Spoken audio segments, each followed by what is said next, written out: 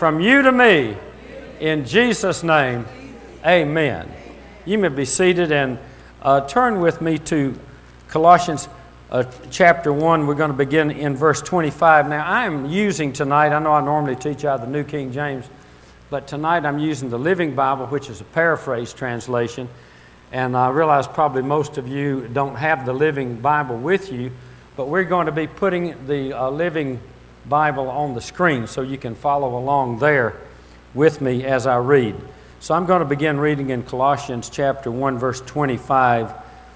God has sent me to help His church. This is Paul writing. God has sent me to help His church and to tell His secret plan to you Gentiles.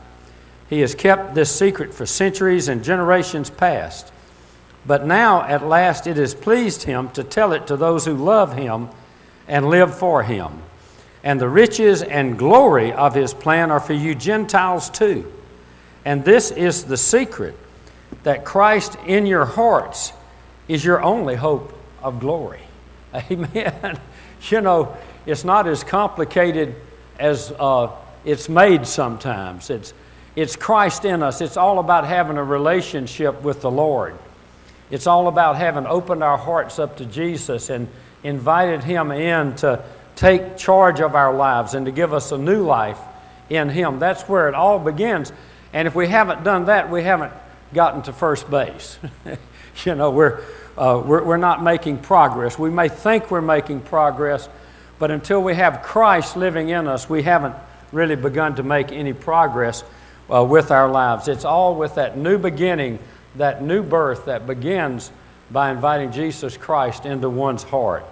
And this Christ in our hearts is our only hope. Now, biblical hope is a strong word. It's not a weak word like the world uses hope. You know, you'll tell them something positive and they'll say, well, I hope so. You know, like, well, maybe that. But if you'll look up the Greek word for hope and also look up the Hebrew word, you'll find that the word hope, from a biblical perspective, is a strong word, and it means confident expectation. And so this means that it's your only confident expectation of glory. The word glory, I think the best definition for glory is evidence of the majestic presence of the Lord. I like that definition for the word glory. So that's your only confident expectation of having evidence of the majestic presence of the Lord in your lives, is to have Christ in you. Amen. You say, well, how do you have Christ in you? You simply surrender to Him, repent and turn to Him, and invite Him to come into your heart and be your personal Lord and Savior. He's done the hard part when He took our judgment and the punishment for our sins on the cross at Calvary. The Bible says, for the wages of sin is death, but the gift of God is eternal life in Christ Jesus our Lord. He took the wages for our sins, the judgment for our sins. He took our place on that cross so that we could have eternal life. And the moment a person accepts Jesus as their personal Lord and Savior, Christ dwells in them. And some of heaven comes and lives in us. You are carriers of heaven if you have Christ in you. Amen. You have evidence of the majestic presence of God in your life. Amen. Somebody shout hallelujah and get happy here. Let's go on to the next verse. Verse 28. So everywhere we go, we talk about Christ to all who will listen, warning them and teaching them as well as we know how. We want to be able to present each one to God, perfect because of what Christ has done for each of them. You know, that work that Jesus did for us was a perfect work. Amen. That act of love when He went to the cross and suffered and died for our sins, that was a perfect work. Perfect love cast out fear. Amen. And you might say, well, I'm not perfect. Listen, when you walk in love, that's a perfect work, God working through you. Love is perfect. And whenever you yield to His love, then you're flowing in perfection. Amen. Verse 29, this is my work, and I can do it only because Christ's mighty energy is at work within me. Paul recognized the only way he was going to accomplish anything was through the energy of Jesus Christ working in him. And it's the same with us today. We need to be sure we're following Jesus, that, Jesus wants to live through us. And we are His hands, we are His feet. We can speak His words to lost and hurting people. And you don't have to go very far to find hurting people. They're everywhere. But Jesus wants to love them through us. Let's go to chapter 2. I wish you could know how much I've struggled in prayer for you and for the church at Laodicea and for many other friends, for my many other friends who have never known me personally.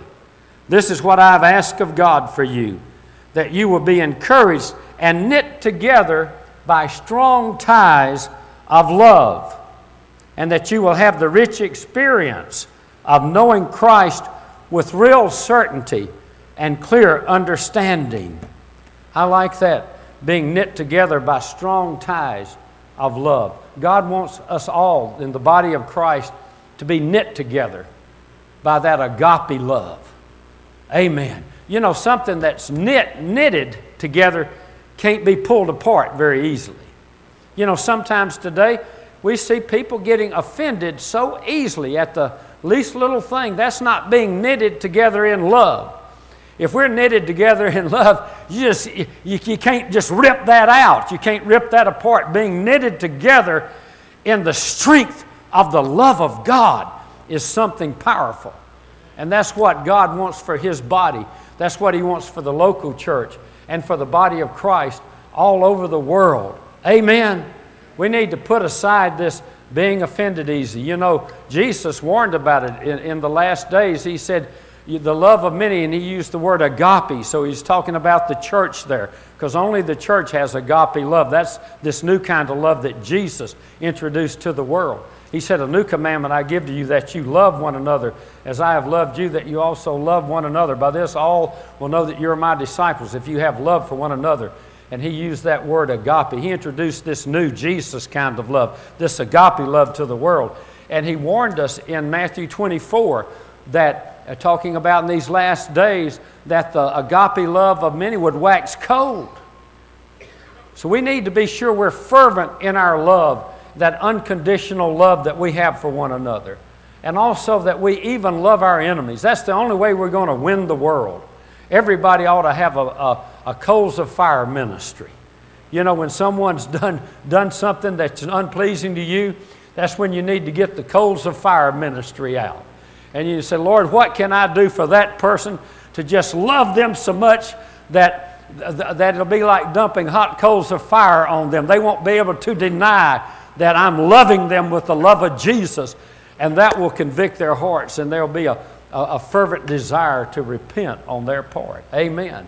Well, that they still have to make that decision, but when you get that coals of fire ministry going, that's what can help lead them to repentance and to walking in the footsteps of Jesus. Amen. So He wants us to be He says that you will be encouraged and knit together by strong ties of love.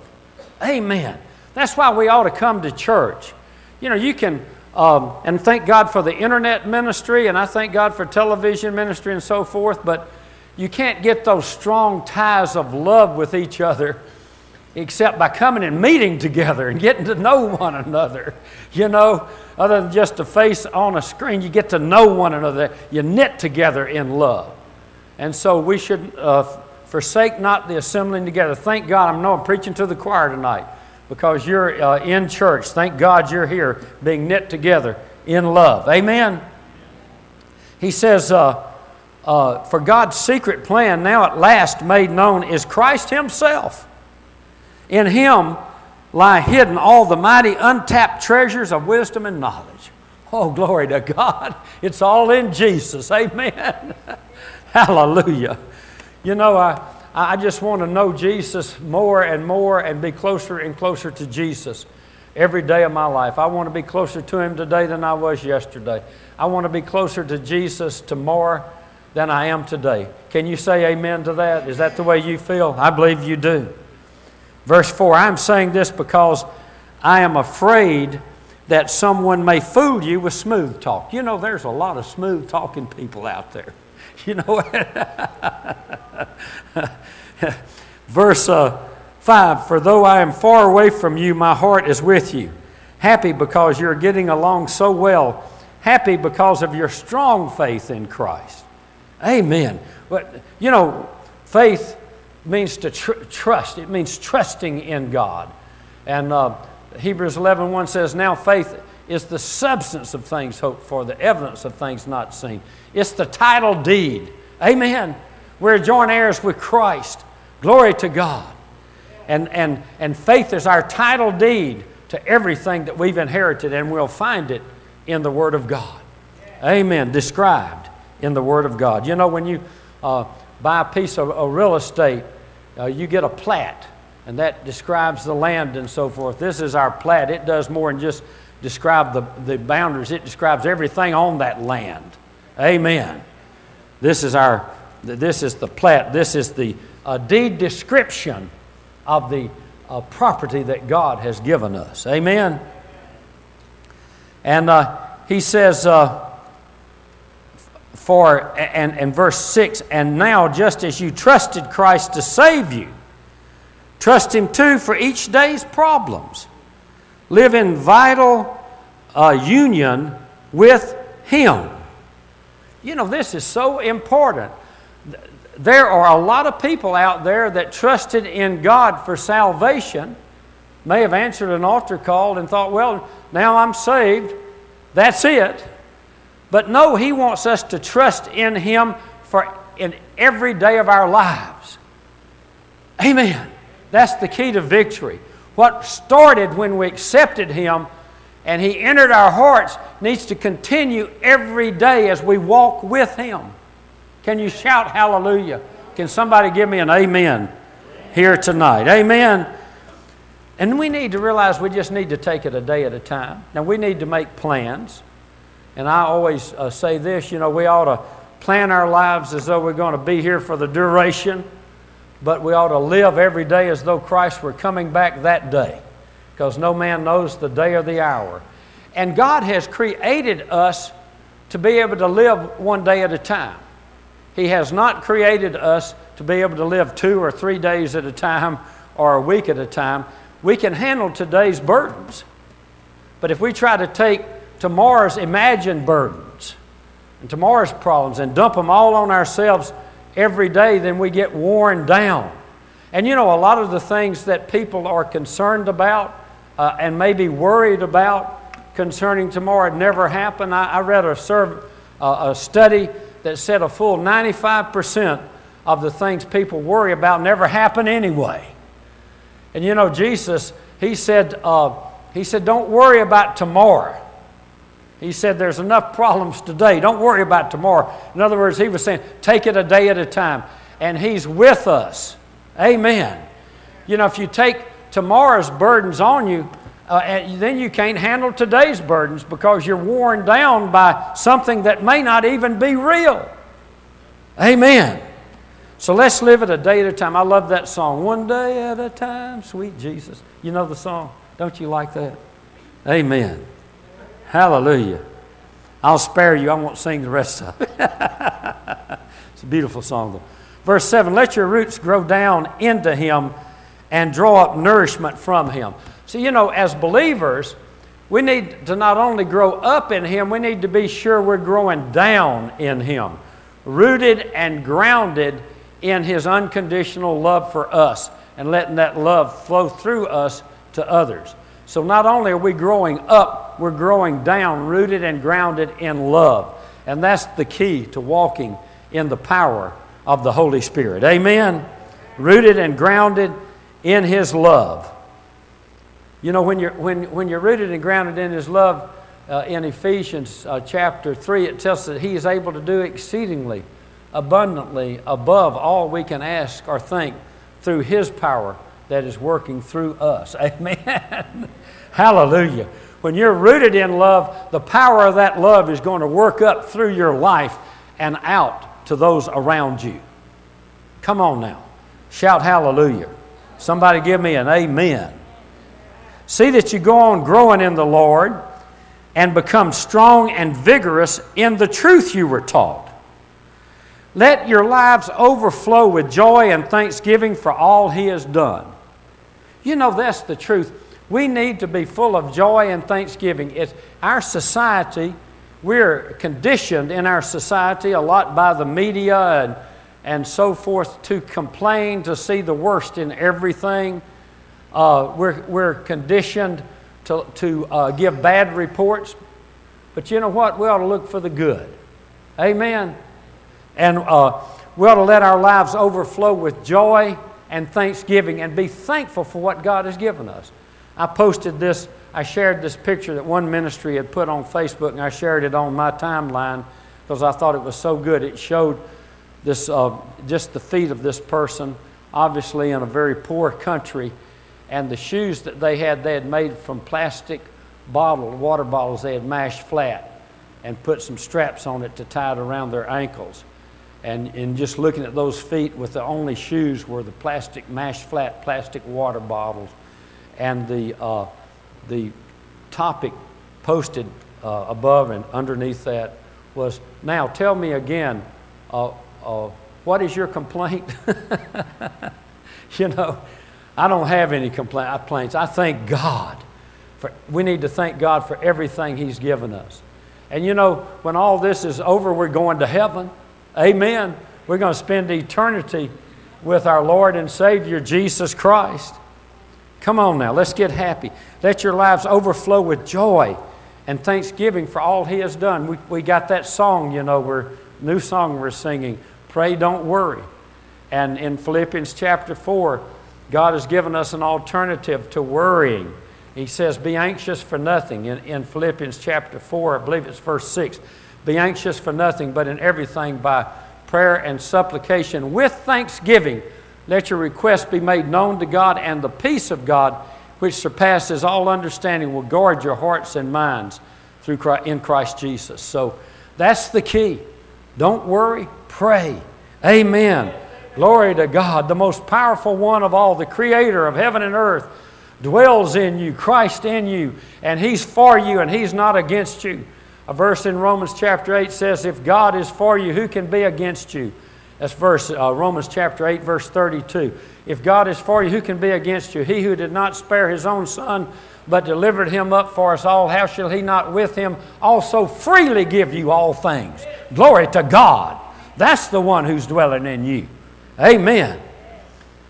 Verse 8, "Don't let others spoil your faith and joy with their philosophies, their wrong and shallow answers built on men's thoughts and ideas instead of what Christ has said." You know, our nation, I hate to say this, but it's the truth, our nation is full of believers. Now, not all believers like this. I don't believe you're like this. But our nation is full of nominal Christians who say that they're Christians, but they don't bother to take the time to find out what Christ has said. This is His Word. If we really believe in Him, we want to know what He said. His words are marvelous. They're wonderful. One description, they came back and gave a report of Jesus. They said, no man ever talked like this man.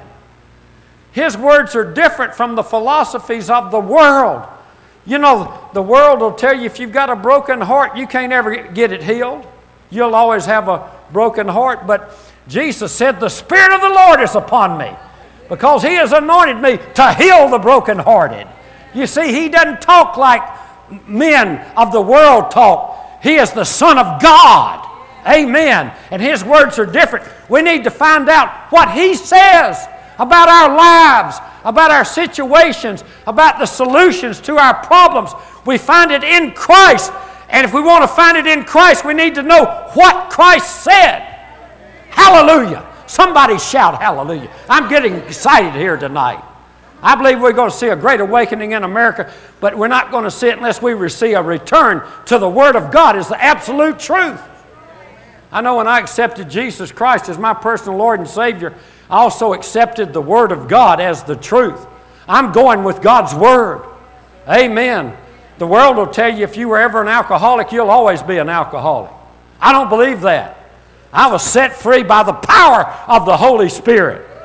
I haven't had a drink since I accepted Jesus as my personal Lord and Savior. He delivered me. He made a new man out of me. I'm going with the Word of God. Hallelujah. Praise God. Amen. Somebody shout hallelujah in here. Praise the Lord. Amen. The world will tell, oh, you'll never be able to get over it. It'll always be there. You'll always have that grief. You'll never, just accept it. We don't sorrow as the world sorrows. Glory to God. We know Jesus, the Almighty One, the Everlasting One. He lives in our heart. With God, all things are possible. There's nothing impossible for Jesus Christ. Amen. The only thing that's impossible is that He would lie. He is not a man that He would lie. You can count on the Word of God. It's the truth. Somebody say amen. Glory to God. Verse 9, for in Christ there is all of God in a human body. So you have everything when you have Christ, and you're filled with God through your union with Christ. It's Jesus who fills us with the Holy Spirit. Amen. He is the highest ruler with authority over every power. We need to believe that. We need to use the name of Jesus the way God intended us to use it. Jesus said in Luke 10:19, behold, I give you the authority to trample upon serpents and scorpions and over all the power of the enemy, and nothing shall by any means hurt you. We need to believe that. He's given us authority. We can use His name. Serpents and scorpions represent demonic assignments against us and our loved ones. We can trample on them in the name of Jesus. Amen. Praise God. I'll tell you, it works on... He's concerned about our everyday lives, things that you may think, well, why would God bother with that? He loves us. Shar and I were on an elevator in India, and they have some of the hotels, real small elevators, and we were jammed on there with people, and they were having power outages, and we were going up that elevator, and a power outage hit, and all the power went off, lights went off, and we're jammed, pressed up against strangers we don't know in this little elevator, the air getting kind of stale in there, and sometimes these power outages would go on for hours. And Shar didn't like that, and she shouted out there in the middle of India in that elevator, she said, in the name of Jesus, elevator open! The lights came on, the door popped open, and we walked out. I mean, it just happened just like that. I'm telling you, there's power in the name of Jesus. Amen. I was preaching a street meeting. God opened a door for us to go all the way across the nation of Bulgaria. That's when we first met Eliad or Elijah, who was here a couple of weeks ago at the church. And this was 20-something years ago, right after they'd come out of communism. And we were ministering in a street meeting, and there was about 1,000 people out there just gathered because it was so unusual for someone for the United States to be there in that country.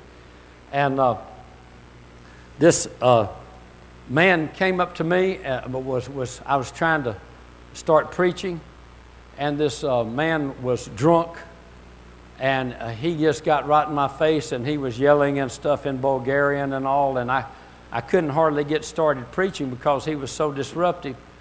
And I thought, I have the authority to bind in the name of Jesus. And I looked at that man, and God loves him, and I loved him, but I didn't want him interrupting that meeting. I looked at him, he was just as close to like half a foot from my face, and I looked him right in the eyes and I said, in the name of Jesus, I bind you. Shut up in Jesus' name. And he did not say another word. He sat there and listened to that whole message, and nearly all of those people, about 1,000 people, raised their hands to accept Jesus, and he was one of them that accepted Jesus Christ as his personal Lord and Savior. We need to use the name of Jesus and know that God has given us the use of His name. Amen. There's authority in the name of Jesus. Glory to God. Now we need to use it according to the Word of God, flowing in His love and flowing with the Holy Spirit. Amen. That meeting was interesting. At the end of the meeting, a newspaper reporter came up and wanted to interview me, and I said, sure. I just talked to her standing there, and I told her all about what was going on there, and she said, well, what's going to happen to all these people, because where are they going, what's going to happen to them after you leave? And I said, ma'am, it's not I'm not what it's about. This is all about Jesus. And Christ is living in these people's hearts now. And when I'm back in the United States, Christ is going to be in their hearts. It's not about Tom Battle. This is about Jesus Christ. And these people have been born again and saved. And Jesus is going to be in their hearts long after I'm gone from here. And you know, the people in that group were concerned. And they said, what that woman, what she asked you, what were you saying? And I told them, they said, oh, this is, you shouldn't have given her an interview, they told me. They said, this woman is a reporter for the newspaper that has the communist leanings. And she's going to put a bad report in there about the church. And I said, well, I don't believe that, because tears swelled up in her eyes while I was talking to her. I believe she got saved, is what I told the group. But I said, let's pray about it. So we held hands and prayed in a circle, and prayed that she would report what I really told her. And I've got a copy of the newspaper article in Bulgarian, and I've had it translated into English. And reading that newspaper article, you could get saved. It presented the gospel of Jesus Christ. And she printed a very favorable article, and it went out all over this large city there in Bulgaria. So God is powerful. The name of Jesus is powerful. Amen. Glory to God. Verse 11. When you came to Christ, He set you free from your evil desires, not by a bodily operation of circumcision, but by a spiritual operation, the baptism of your souls. For in baptism you see how your old evil nature died with Him and was buried with Him. And then you came up out of death with Him into a new life, because you trusted the word of the mighty God who raised Christ from the dead. Hallelujah! I thank God that I'm a new creation. We need to see ourselves as new creations. 2 Corinthians 5:17 says, behold, if anyone is in Christ, he is a new creation. Old things have passed away. Behold, all things have become new. Thank God. We don't need to let those old sins that we've repented of, we don't need to let it drag us down into a depression. Our slate has been wiped clean by the blood of Jesus when we turn to Him as our personal Lord and Savior. And if we make any mistakes after being saved, all we have to do is repent and tell Him we're sorry. And His forgiveness is there. He went to the cross and paid that price for all the sins that ever have or ever will be committed. Amen? Glory to God. Hallelujah. A new life because you trusted the Word. There it is. We need to be students of the Word of God. The Word of God is the foundation of our faith. Romans 10:17 says, so then faith comes by hearing, and hearing by the Word of God. The Word of God builds our faith up and helps us to trust in God. Amen. Verse 13, I'm going to finish up. You were dead in sins, and your sinful desires were not yet cut away. Then He gave you a share in the very life of Christ, for He forgave all your sins and blotted out the charges proved against you. Now let me just talk about that, blotting out those charges against you. Sometimes you might think, well, blotting out, like if you were blotting out something, it might be a big old smudge or something, or like a black smudge there, or a bunch of liquid paper slopped on it. No, this is like blotted out, like hitting a delete button that would on your computer that will totally remove that sin. Not only that, it removes it off the hard drive of eternity. It's nowhere to be found. Glory to God. It cannot be retrieved. That's what this blotting out means. When your sins are blotted out by Jesus Christ, it's cleansed. It's not in storage. It's not on file anywhere. I told a story, but it bears retelling, about this man. He was given an assignment at a new church, and it was, I believe it's a true story. I believe it was in the Philippines, as I recall. And they told him, said, there's a woman in the church that she has visions of Jesus and talks with Jesus regularly. And, he said, well, he thought, I'm just going to kind of check this woman out. So when he met the woman, he said, I understand that you have visions of Jesus, and that you have you see Jesus in visions and talk with him. She said, that's true, Pastor, I do. And he said, well, I want you to ask Jesus something the next time you talk with him. Ask him about that secret sin I never told anybody about that I committed when I was in Bible school. Ask Jesus about that. And so time went on, and it was after a service, he walked up to that woman again, and he said, well, did you ask Jesus about that secret sin I committed when I was in Bible school? And she said, I sure did. And he said, well, what did Jesus say? And she said, Jesus said he couldn't remember it. And you know, that's the truth. When we've repented of our sins, the Lord doesn't remember it. So we need to put it out of our memory. Amen? You know, when you look up forgetting in the Webster's Dictionary, the second definition for forgetting means to put it out of your mind. And when the devil tries to bring it back, we need to just put it out of our minds, realizing God has forgotten it. We've been forgiven. We don't have to walk around in that guilt for the rest of our lives. Come on now. Hallelujah. This is the gospel. This is the good news. For he forgave all your sins, verse 14, and blotted out the charges proved against you, the list of his commandments which you had not obeyed. He took this list of sins and destroyed it by nailing it to Christ's cross. In this way, God took away Satan's power to accuse you of sin. And God openly displayed to the whole world Christ's triumph at the cross, where your sins were all taken away. Oh, there's not any better news than that. Our sins have been taken away. We've been given a new lease on life. Hallelujah. Glory to God. Can you say amen?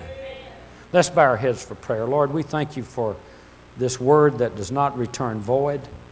Lord, I pray that we'll take it with us in our hearts. Those watching by internet, Lord, that this word will live in their hearts as well, Lord, and that we'll walk in this freedom that you've given us by your works on the cross at Calvary.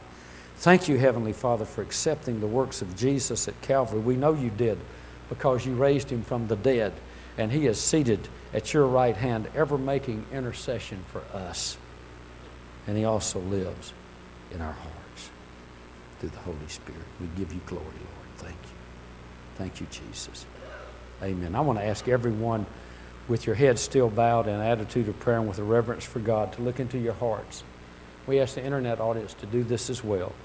And ask yourself this question: have I truly accepted Jesus Christ as my personal Lord and Savior? Have I repented of my sins and turned away from the way of the world and turned to him and asked him to come into my heart to be my personal Lord and Savior?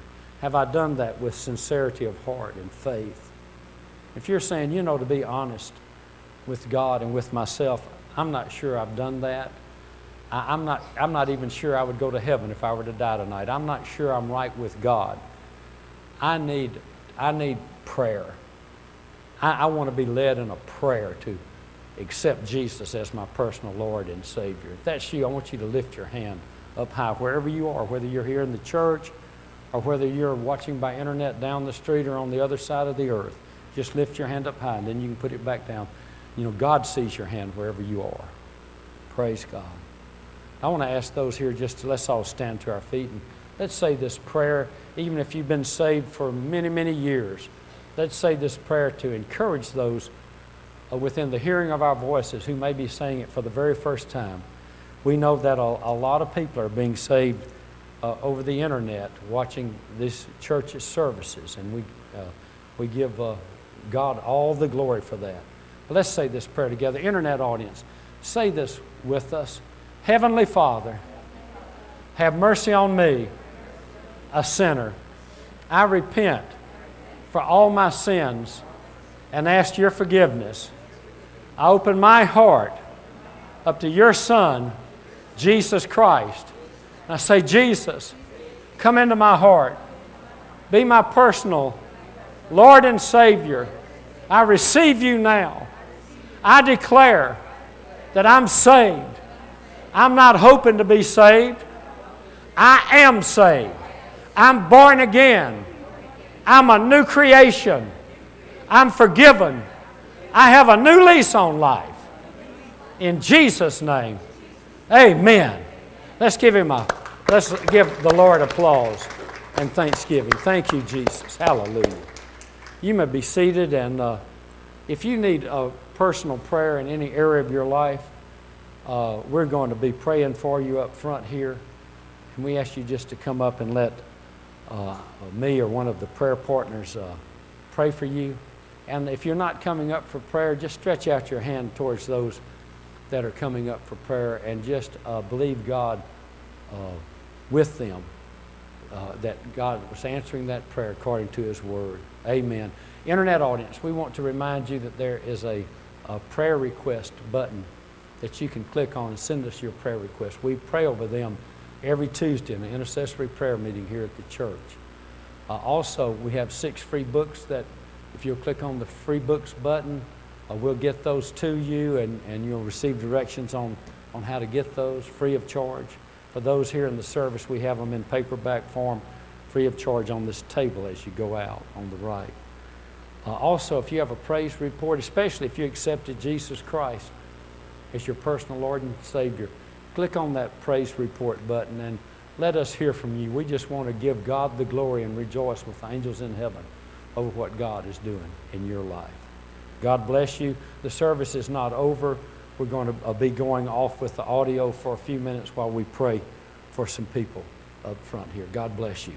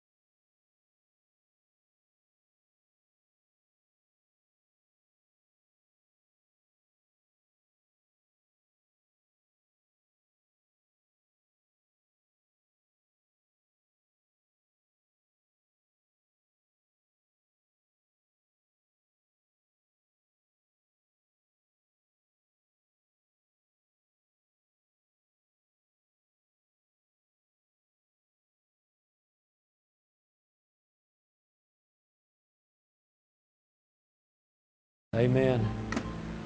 Hallelujah. Just stretch out a hand toward that central camera and let's pray for the internet audience. And Lord, we just ask you to bless those watching by internet. We ask you to meet their every need according to your word. Lord, any that are sick, we ask that you would touch them with your healing power. There's no distance in prayer, Lord. We declare by your stripes they were healed. Lord, any that are fighting depression, we command that depression to go now in the name of Jesus. Amen. To God be all the glory. Hallelujah.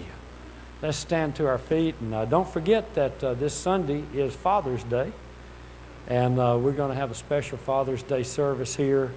We're going to be having a gift, free gift for every father that attends the service.